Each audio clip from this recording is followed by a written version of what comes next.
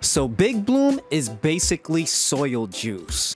It's derived from earthworm castings, bat guano, and a whole lot of I don't know why they have bloom in the name, and it's confusing because it's used throughout the whole plant's life.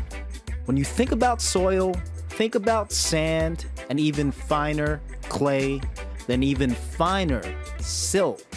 That's what this is.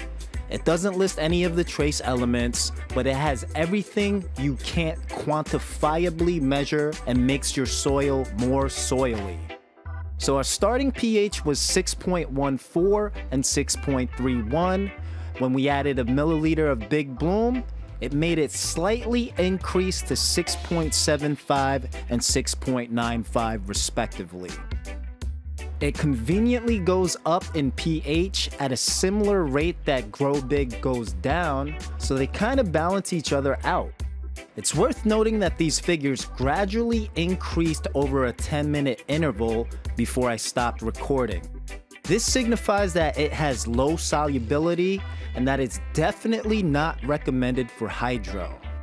On the plus side, it's OMRI listed, so it's considered organic. So our initial PPM was 0 and 6, and after adding Big Bloom, it resulted in an increase of approximately 100 PPM, which is really low. This means that every milliliter you add will only increase the PPM of a gallon of water by 13.6.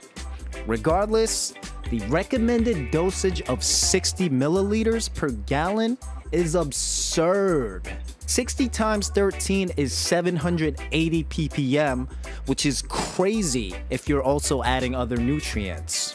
I only recommend 0 to 10 milliliters throughout the whole grow, and our proven feed schedule can be downloaded in the description. To summarize, it raises both ppm and pH slightly, and it's considered soil juice.